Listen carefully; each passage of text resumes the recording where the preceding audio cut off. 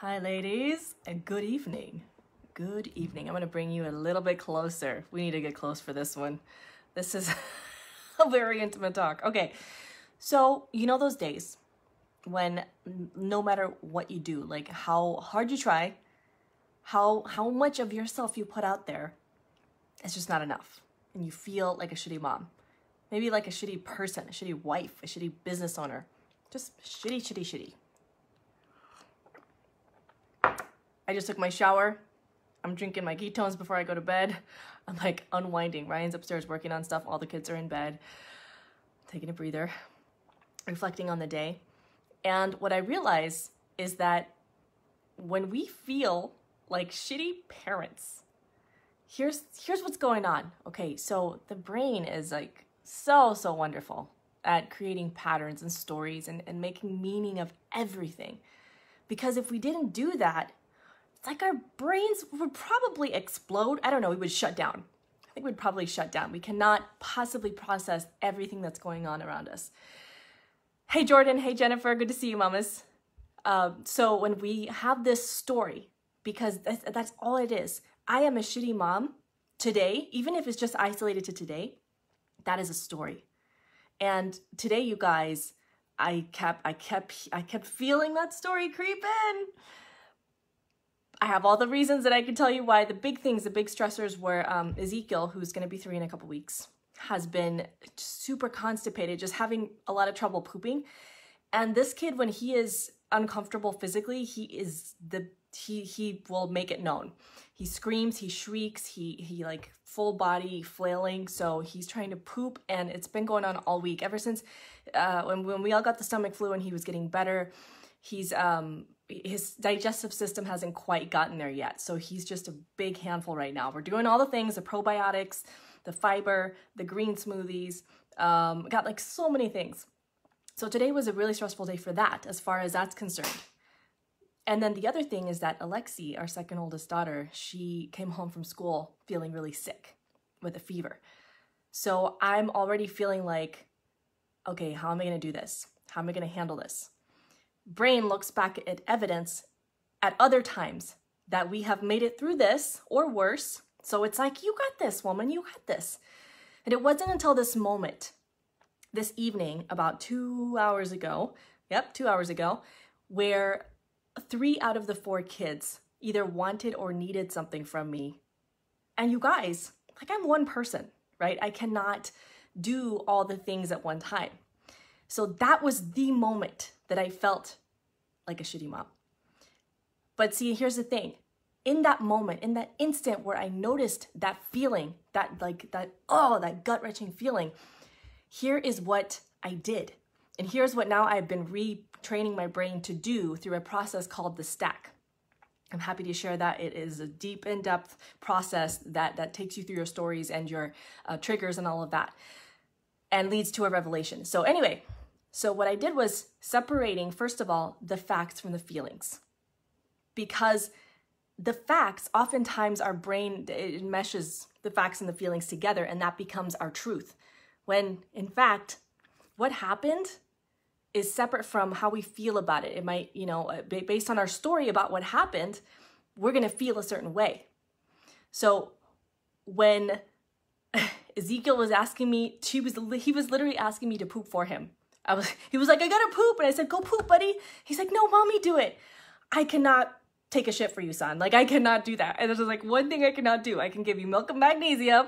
I can give you some fiber. I can give you some good food, but I cannot poop for you. So he was asking me to poop for him. Callie was asking me to help her with a project on the computer.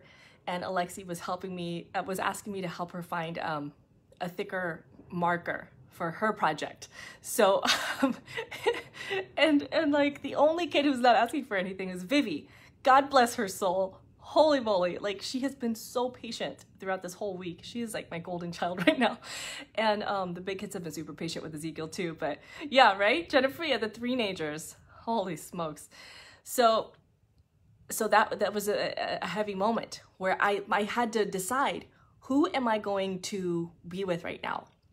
Because the other 2 people are going to have to wait. They might be disappointed, blah, blah, blah. Story of our lives, because we are one person.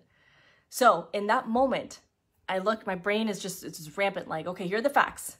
This kid needs this. This kid wants this. This kid wants this. It would be nice, but it's not absolutely necessary right now. And I look at what I feel. I feel overwhelmed. I feel like a shitty parent. I feel overextended. I feel resentful, like, where the hell is Ryan? You know, I have all these feelings. But then when I can recognize that those feelings are coming from a story that I have about this situation. And what that story is simply, I am not enough. I am not enough to handle all of this. And so you start to unravel that story and break it down. And what creates the shift is asking ourselves, what do we want? So in that moment when I ask myself, okay, what do I want? What do I want from this? Because the quality of our questions, the quality of our self-talk will determine whether we're going to go on a downward spiral or we're going to actually shift and do something and be something greater. Okay, so the thing that I identified I wanted, okay, here's what I want. I want joy. Okay, so next question, how can I create joy right now? How can I create joy? How can I be present? How can I bring the best of me to this situation?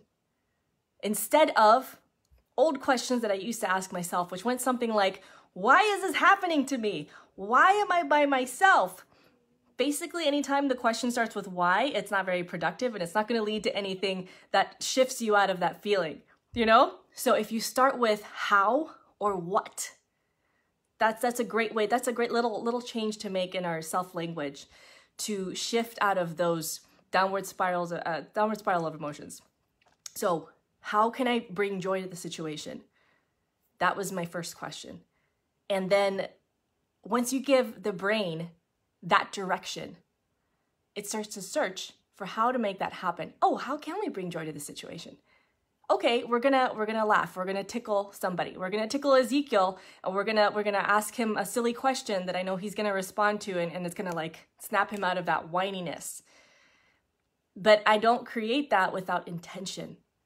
If I stay on automatic and I don't realize what's going on, separating the facts of the situation from my feelings about it and letting that be my reality, if I don't separate that, then things don't get, they don't change, they don't shift, and the same shit keeps happening, and then I keep feeling shitty. And you guys, I spent the first, let's see, Callie's 11, Alexi's about to turn 10.